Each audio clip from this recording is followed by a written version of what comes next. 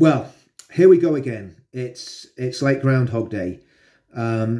Football lads and Tommy decide to take some peaceful action on the streets on Armistice Day to show their patriotism, show their solidarity with veterans, and straight away there's the media frenzy and the media jumping up and down, accusing everybody of being far right, accusing people of being hooligans, accusing people of being thugs, and so on and so forth. Let me just put everybody in the picture about what the football lads are and what Tommy Robinson is about.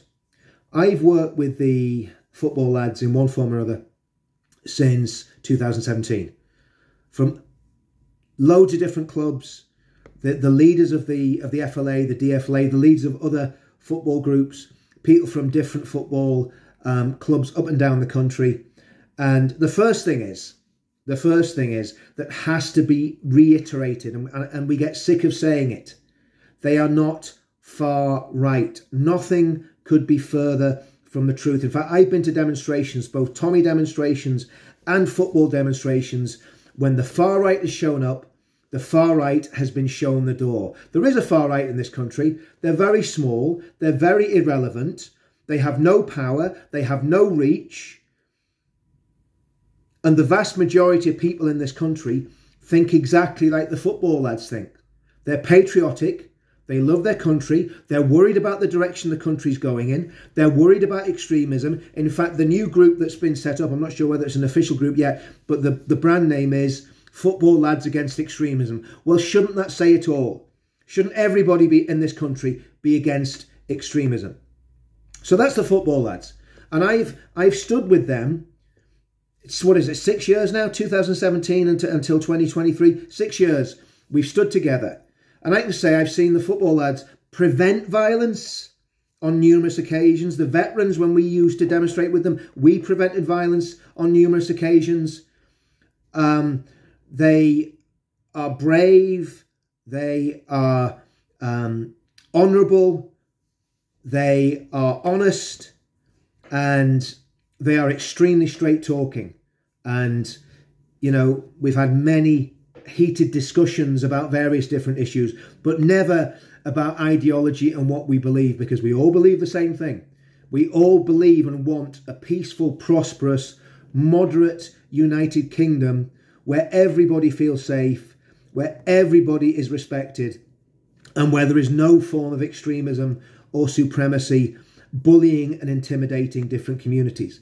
And that's what the football lads have been about since I walked with them. In fact, if they weren't like that, I would not have any association with them whatsoever. If they were far right, and anybody who's listened to any of my videos and listened to any of my speeches know exactly what I think of the far right. You know, the anti-Semitic types, the ones that hate Jews, the ones that hate people because of the colour of the skin. That's what I call far right. You know, the kind of white supremacist types, particularly the anti-Semites. And I have not seen any of that in the lads that I have walked with from all different clubs, and I mean all different clubs, from Chelsea through to Spurs, through to Arsenal, through to Middlesbrough, Newcastle, Sunderland. You can just list them off. Man United. I've never seen any racism amongst these lads when I've been out with them, but they're very, very concerned about the threat of Islamofascism and what we're seeing on the streets now with Hamas terrorists basically running demonstrations and running organisations and radicalising young people in this country. Are they concerned about that? Yes. Are they concerned about the direction the country's going in? Yes. And I'm not speaking for them. They'll speak for themselves. But what I am saying is, as an army veteran, I'm proud to stand with them. Okay? So that's deals with the issue of football lads. And the way they've been slandered in the last 24 hours is absolutely outrageous. And the other thing is, I can guarantee you that those lads that are going down to the Cenotaph and to Whitehall and to that area of London are going there with one reason only, to basically take a stand, a respectful, quiet stand, a peaceful stand, a show of force if you like, but it's peaceful, to basically show people that the good British people, the good people of this country have not gone away, and there is hope for the future of the country. And I could go on more. I mean, the discussions I've had with football lads about how we deal with the threat to the country down through the last years and even recent months. You know, the insight that they've got, they understand what's going on, and they will stand for this country, because veterans and football lads are very similar. We're all fighting men. That's the truth. You know, if you're in an infantry regiment, which I was in, you're a fighting man. If you're a football lad who, you know, had a bit of a past in the 80s and 90s or whatever, you're a fighting man, and you're going to stand for your country. But it's been done in a way in the past 6 years that's never been violent. There's never been mass violence at any of these demonstrations, and always the leadership of these groups have calmed things down. Okay, so that's that dealt with, and a slander by the media. Okay, now the next thing I want to think about is Tommy. I've known Tommy exactly the same amount of time. First met Tommy in 2017. He interviewed me when I was involved with Veterans Against Terrorism, and I just realised this guy's for real. He's not racist. And I've been to demonstrations where Tommy's been there, and the far right, the genuine far right, I'm not even going to name the groups because I don't want to give them any publicity. The genuine far right have showed up. Tommy asked them to leave, and they were physically removed from that demonstration by Tommy supporters. Because we don't like the far right. Nobody likes the far right in our movement. Whether it's football lads, people who follow Tommy, genuine patriots, nobody wants anything to do with them. And they're always shown the door. And always have been as long as I've been involved. And long may that be the case. And I believe it will be. Because I believe, again, the real people are coming back onto the scene now. The genuine people who love this country and want to deal with that. But on the subject of Tommy, again, he's been slandered. The media are putting reports, you know, that Tommy Robinson's calling for people to take to the streets, calling for all sorts of stuff. If anyone watches his video that he actually put out on Twitter, he says over and over again, don't get drunk, be respectful, don't be violent. What we want to do is show a mass mobilisation. That's it. That's what he's saying. He's going there as a journalist. He's not even saying he's leading the demonstration. He says he wants a quiet, calm, peaceful, respectful demonstration. There's not even going to be speakers at this demonstration. There's not going to be speeches. It's people gathering with the sole purpose of showing solidarity with the veterans, and also showing that we don't want anyone getting anywhere near the cenotaph and getting anywhere near Churchill's statue, etc., etc. So it's purely there to show people that we don't want violence on our streets. We don't want fascists and terrorists and anti-Semites stalking our capital city on Armistice Day, on a day when we celebrate the victories against fascism and communism. And what you've got Islamo-fascists and communists stalking the streets of London. That's what we've got at the minute. You've got the far left, the socialist workers types, Antifa types. You've got the Islamists. I mean, it's incredible. I mean, this is the incredible thing about this. Hamas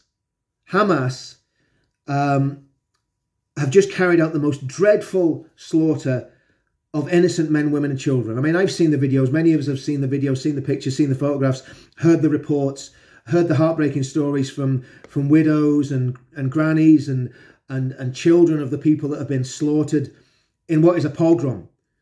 That's what they used to call it in the 1800s when there was these terrible attacks on the Jewish community in Russia and Germany.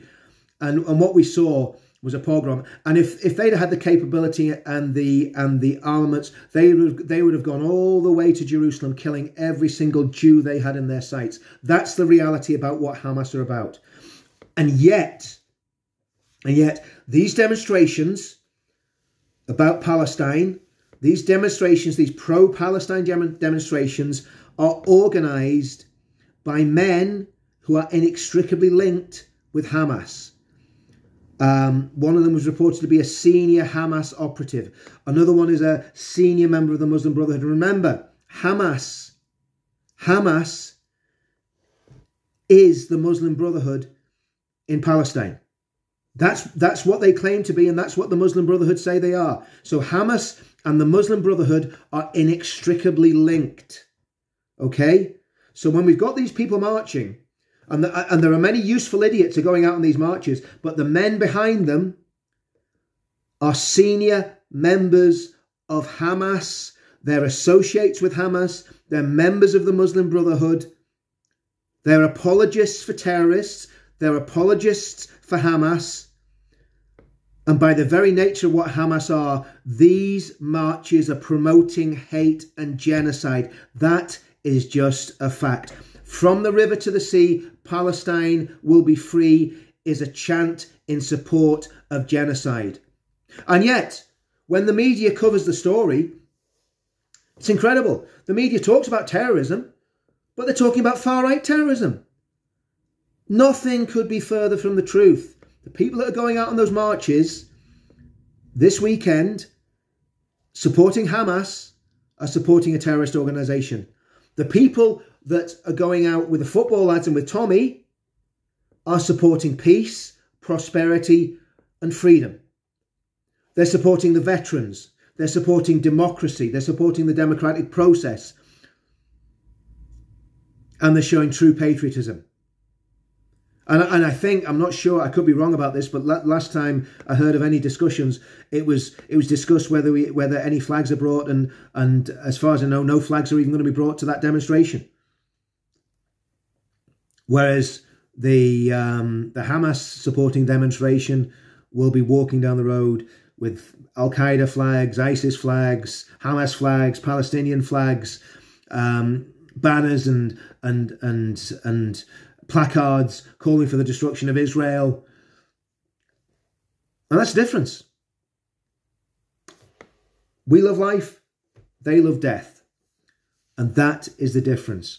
And so anyway, I have to get that across. If there's anyone watching my channel that doesn't know my thoughts about who the football lads are, my respect for them, and the fact that I will stand with them any day, and they have stood with me on many occasions, and it's been very valuable to have them standing side by side with you when you're faced by a baying leftist or Muslim mob. It's good to have half a dozen football lads standing shoulder to shoulder with you, believe you me. And I have always had the utmost respect for football lads, and I've always had the utmost respect and friendship for Tommy as well. And I'm not going to shy away from ever saying that. So that's my take on it. Yes, we've got football lads, we've got Tommy and Tommy supporters, we've got patriots, we've got veterans, and then we've got Hamas terrorist supporting useful idiots and sinister, malevolent individuals that are playing a dreadful game with the British public, with the British Muslim community, and also they're playing a very, very dangerous game on the streets of our capital city this weekend. And let's say, as Tommy said, as the football lads are saying, we are going there with one mission: to protect veterans, protect the cenotaph, protect the monuments, and take a stand and just send out a message. Nobody's going to fight on Armistice Day from our side. Nobody's going to go there looking for a tear-up. But what we are going to do is put thousands and thousands of people on the streets to say, here we stand, we can do no other. See you all on Saturday.